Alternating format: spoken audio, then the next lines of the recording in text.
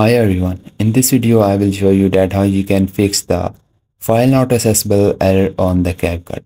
When you try to import any video and you will see the error message like the file not accessible, and I will show you guys the two effective solution that will fix your problem definitely. So first you have to just right click on the video that has the error and just simply click on the rename. Then you can right click on it and simply copy its name. So guys, once you copy the name of the video, then you can go to the Windows search, type it the monitor. And guys, once you type it, now the resource monitor will show on the top, so you can simply open it. And guys, once it was open, now here in the CPU, you will see the associated handles. And in the front of this, you will see the search. Now you can just paste this, the name of the video, and you will see the first result. Right click on that and simply click on the end process. And once you end the process of this file, then just try to import the file in the Capcut.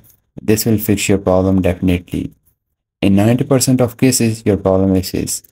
And if not, then right click on the file of the video, then simply copy it and go to the any location of your PC. Like I will go to the videos folder and I can just simply paste this file.